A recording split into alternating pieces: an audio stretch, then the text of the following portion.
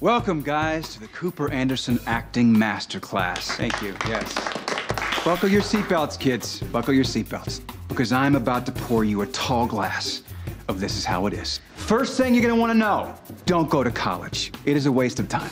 Number 2, don't go to New York.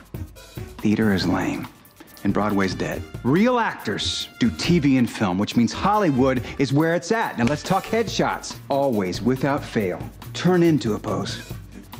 Again, and again, and one more time. Yes, that is a dynamic headshot, and bam, you just got your first callback. So now you got your sides, foot's in the door. What do you do next? You gotta figure out, is it comedic or is it dramatic? Often it's hard to tell, right? So do what I do. Ask the director, is this scene comedic or dramatic? He will know you're an actor who's not afraid to ask the tough questions, right? Why are you writing this down? Okay, what's the key to a dramatic scene? Finding the emotion. Connecting with your scene partner. Oh, no, no and no. The key to a dramatic scene is pointing. When people are really emotional, they point their fingers a lot. That's not true at all. That's terrible advice. Excuse me, guys, I'm sorry. I'm sorry, Blaine.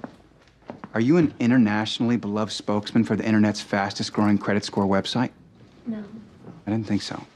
So let's focus in, okay? I'm here for you. I don't normally do this, but because you're my brother's class and you guys are so nice, I'm gonna give you some level 2 stuff.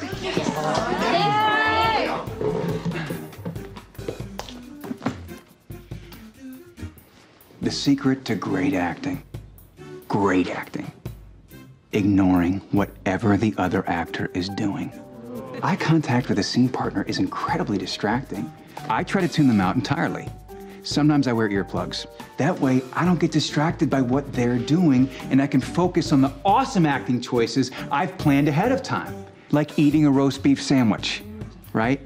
Other choices I can plan ahead of time. Screaming all my lines! Because I'm really intense, and the things I'm feeling are really intense because I'm an intense actor! Right? Nicolas Cage, right?